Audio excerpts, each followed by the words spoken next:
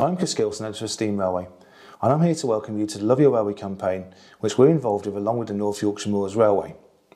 The campaign runs between the 25th of July to the 4th of September, and to start with, we're going to present for you a series of video podcasts called Just a Ticket. These are on a series of themes, including history, our first theme, conservation, partnerships, family, volunteers, and education.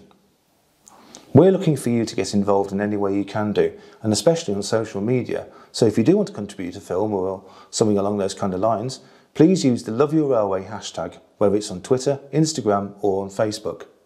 We do hope you'll get involved and help us along our journey in celebrating Britain's preserved railways. Our first Just a Ticket video looks at history. I'd like to introduce you to Claire Wintermore from the Ravenglass Eskdale Railway, a narrow gauge line that runs through the heart of Cumbria and is on some of the most picturesque track in Britain. Claire talks about why history is so important to them and also will introduce you to some of the engines that you'll see on the railway. My name's Claire Wintermore and I'm the collections assistant here at the Ravenglass Railway Museum. And here history is really important to us. We love the railway that we're at, and we think it's really important that people understand why the railway is here, the reasons it came about. We want people to engage with the history of our railway and local railways in general. So we try and tell the story of all of our local railways. We like to engage with a wide range of visitors if we can. So we get railway enthusiasts who are really into all the detail, and then we get the families and young people, and we try and get them to engage with different activities that you see around the museum here. So we have lots of different exhibits in the museum, and some of our most popular ones are our locomotives that you can see here. We've got Katie, which is owned by the Preservation Society. We have Sonalda here, which Sonalda was built in 1912. And one of Sonalda's sister engines was actually one of the first that ran on our narrow gauge railway. Sonalda, some people may have seen that we've just had a big fundraising campaign as well for Sonalda.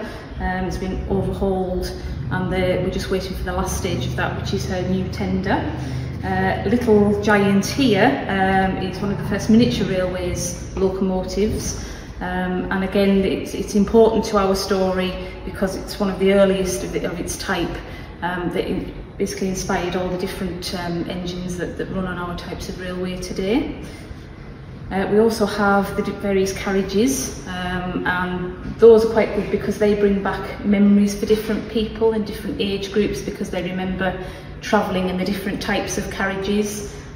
So people can actually get in those and sit in them and have a bit of a reminisce if they like.